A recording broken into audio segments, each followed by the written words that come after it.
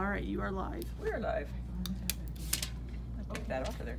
Okay, so it's Lisa, Quilting in the Valley, and we're gonna do another quick video on some of the features and functions in the touch screen machines, particularly the 4 series, the 5 series, 7 series, and even the 8 series. These all work the same way in the menus I'm about to show you. So I'm gonna talk today about stitch combi mode, memory, and I'm gonna show you a sewing advisor, because people do not use sewing advisor enough, and it is such a cool feature. So come on in closer, let me show you sewing advisor. So on this particular model, this is a 570, I have to touch the this button to get this menu up.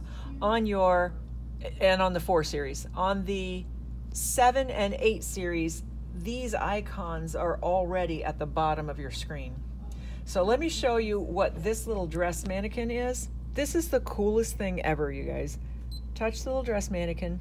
Let's say you're doing something you don't very often do. You're doing a home deck project and you're not exactly sure how you should sew it or how you should set your machine for it. Remember, Bernina sewing machines are automated tension machines. So if you tell it what you're going to do, it sets itself for optimal performance so that you have a great experience with your sewing machine. So let's say you have to repair a pair of denim jeans. So if you see here, this is all different kinds of fabric. So I touch the little sewing advisor, the mannequin. Here's my breadcrumb. If you remember from the last video, my breadcrumb is up here. It's the little trail of where I'm going. When I touch the mannequin, it brings me into the fabric choices. The top row is woven fabric. Lightweight, medium weight, heavyweight denim.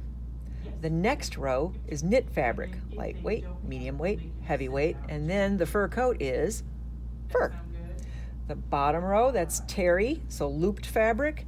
The next one is plush, like minky. This cowhide is leather, and then this is lace. It's a kind of weird looking lace, but it's lace. So let's say for this particular thing, we're gonna work on repairing a pair of jeans. So we're gonna touch the denim, and then you have your choice. Here's my breadcrumb, so there's where I started. There's the next thing I started.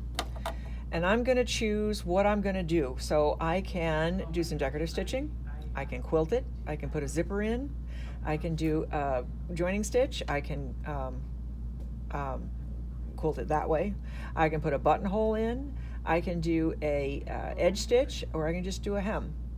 So let's say I wanna just hem or seam some denim. When I touch that, look what happens on the screen. It tells me to use a 90-110 needle. It tells me, a jeans needle, there's a J there. It tells me to use polyester 100 weight thread, 100/2 thread. It tells me to use stitch number 1, and it tells me to use foot number 8D. Here's where the magic comes into play. So I get my needle, I get my foot, I got my thread, and I hit yes. Look what it does to my screen.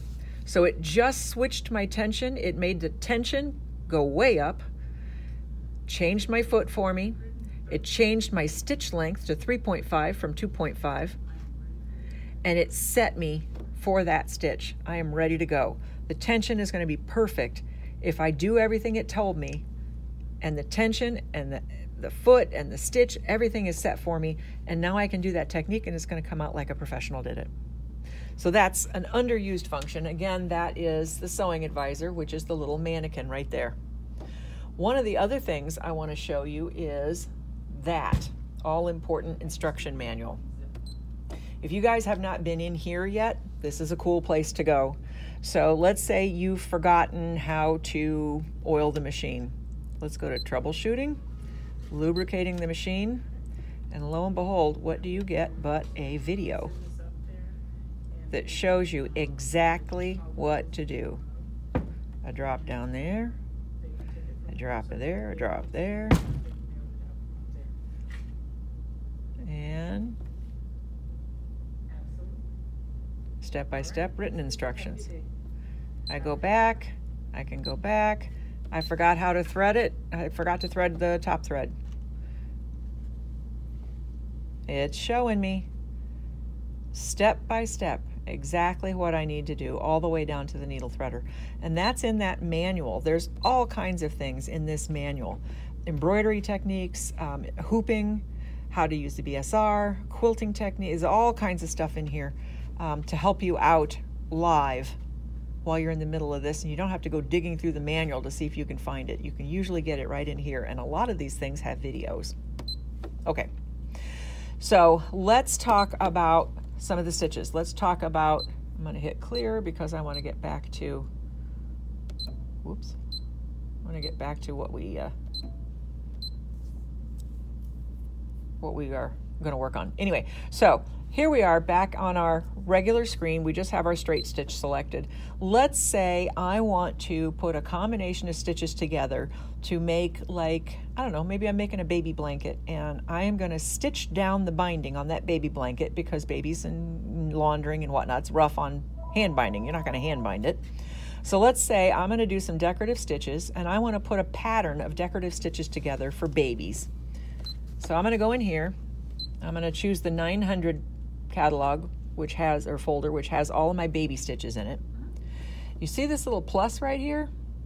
I'm going to touch that little plus. Now that stitch I had on there is gone. That plus box has a white outline on it, and right here it says I have 0 of 0 stitches selected. Now I'm going to take a baby bottle, and I'm going to add a buggy, and I'm going to add, what shall I add? Let's see what else is baby-like in here.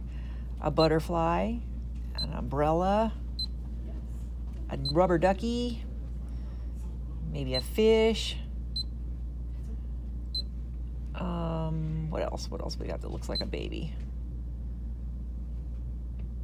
Could do a dog bone. Sure, we'll put a dog bone. Okay, so now you see all those stitches are in a row. See how they're all in there? So when I stitch this out, it's going to stitch one right after the other. You see on this screen right here, see the numbers now? I have, this is the third one is highlighted. The blue one is the one I have selected. So it'll start with the blue one because I have that selected. That's 3rd out of 7 stitches. If I want to rotate between those, I can just use those arrows and arrow up or arrow down.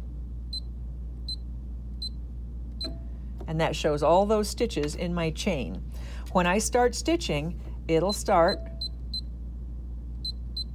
up at stitch 1, which is the baby bottle. It'll go from this directly into the baby buggy, directly into the next thing. It'll do all 7 items. When it gets done with the 7th one, it starts immediately with number 1 again, and it'll just stitch that pattern over and over and over. And then you stitch your binding down with that. Now, let's say I want to save that because I'm going to make a bunch of baby blankets, and I want all of them to have that stitch on the binding. I'm going to touch the heart, and you'll see a whole bunch of folders opened up here. The one folder right here has an arrow going in it. That means I want to put something in that folder. I'm going to touch that folder. There's my stitch pattern. I'm going to hit the green button. And now, if I wanted to go in that folder, and apparently it's not in that one. There you go. Want to go in that folder and get that stitch back out, that's all I have to do. There it is. Every time I go back in there, that's going to be there until I trash it, which I can do by putting it in the trash can. So I can always go back and get that stitch out of there, and I can stitch all of my baby blanket bindings on the same way. How do I get out of that? A couple different ways. See the eye on the screen? Let's say, let's do something different. Let's say I decided I don't want the dog bone in there. That was number 7. So let's say I don't want that one in there. First thing I'm going to do is I'm going to highlight that. I'm going to touch the eye, and there's a trash can. I just took that off. So now I have 6 of 6 showing. I'm on 6 of 6. And let's say I don't want the umbrella. I can trash that. Now I only have 5 left. And let's say that butterfly looks kind of weird. We'll take that out. Now I have 4, and they're all babies. So I got the baby bottle, I got the buggy, I got the rubber ducky, and I got a fishy. So I can save it like that. Easy peasy. Let's say I want to get out of the whole thing. I don't want to do a stitch combination. If I touch this X, it's no longer outlined in white. I go right straight back to my straight stitch, which is where I started before I touched that little square.